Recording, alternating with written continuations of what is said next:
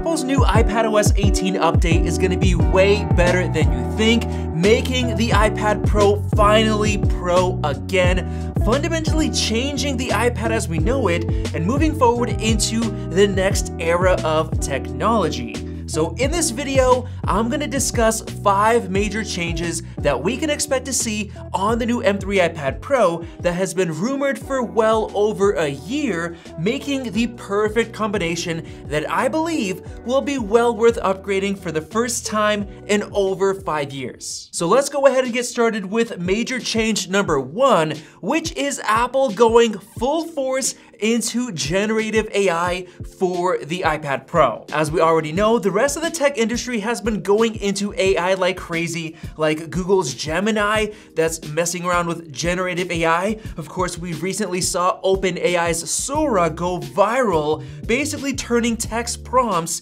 into high quality video, which has been mind-blowing, especially seeing Sam Altman on X replying to people creating videos out of their text prompts, which is just crazy. So over the past few months, there have been many leaks showing off what Apple's doing in terms of generative AI as they're preparing for iOS 18 and iPadOS 18. And apparently you're gonna be able to ask Siri to generate images on the fly, even allowing you to make adjustments as you go instead of having to redo the entire prompt. And I believe that Apple's goal is to create something like OpenAI's Sora, being able to generate videos on your device, which is crazy. But in the near term, I believe Apple's gonna allow you to use Siri to create images, which are gonna be very useful for people like artists. And I believe this is gonna be such a compelling change that Apple's gonna try to package it up with the new M3 iPad Pro with exclusive generative AI features to really try to get people to upsell. Now moving on to change number 2, this one has to do with the pricing leaks for the M3 iPad Pro. For over a year, we've had leaks of the price being at least $1,500 to $1,800 for the M3 iPad Pro, depending on the size that you want. But that didn't really make sense at all because right now, the base 11-inch iPad Pro is $800. So to me, the only explanation that made sense was that Apple was gonna do something like an iPad Ultra that's gonna have very exclusive features. The idea is that Apple would bring the full version of macOS exclusively to the M3 iPad Pro so long as you connect it to the Magic Keyboard, basically turning it into a real MacBook. This especially made sense because we also had leaks of Apple giving it a landscape camera, so it'll be more like a MacBook than ever before. We've also been expecting a new Magic Keyboard Gen 2, which Mark Gurman said would literally become more like a MacBook by featuring an aluminum bottom case with a larger, more Mac-like trackpad and more Mac-like keys. This would really give you that macOS feel, so it made perfect sense to combine that with macOS. However, we recently had leaks that the pricing isn't gonna be as high as we expected because the displays won't be that expensive, so we're expecting only about a $200 price increase, so the 11-inch iPad Pro would start at $999. So because of that, I'm not expecting macOS at all, just another iPadOS update that's gonna become more like macOS, but still isn't gonna be fully featured. I'm really just hoping for the file manager to improve because right now, it's more similar to the iPhone's file manager than what we have on the Mac. For change number 3, I believe that we're gonna be getting updates to Final Cut and Logic because right now, they're currently quite bad.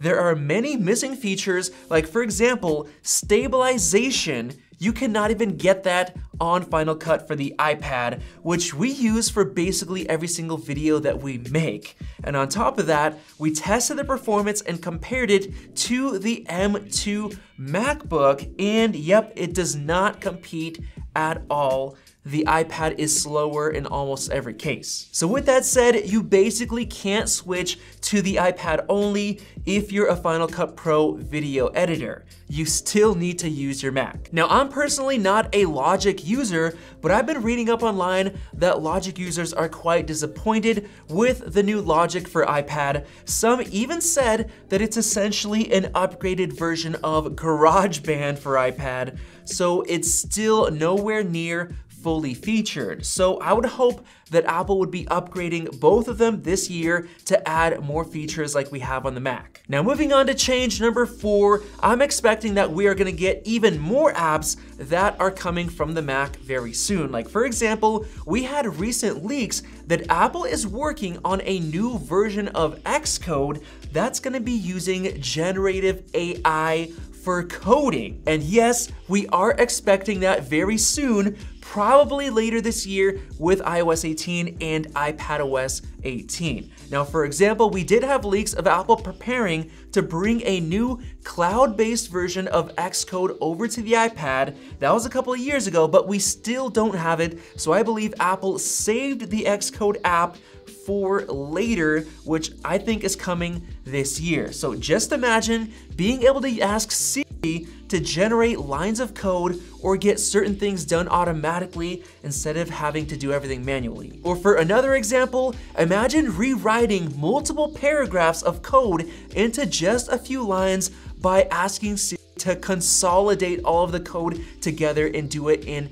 a more efficient way. That's something that I think Apple is gonna be working on, and I hope they're gonna have an Xcode for iPad app this year. And finally, for change number 5, we had a recent leak that iOS 18 and iPadOS 18 are gonna have a complete UI redesign to make it look more like Vision OS, because right now, when you switch to Vision OS, it definitely feels a little bit weird and different than what we're used to on our iPhones and our iPads. So if Apple kind of makes everything look similar, it's gonna make it a lot easier for somebody to test out the Vision Pro and feel very familiar and used to it. And personally, I'm all for it because to me, the UI of iOS and iPadOS is starting to feel a bit bland and boring after many years of generally the same design language with a few tweaks here and there. And I used the Vision Pro headset for a couple of weeks, and I've gotta tell you, I really enjoyed how everything looked and felt. It felt really intuitive,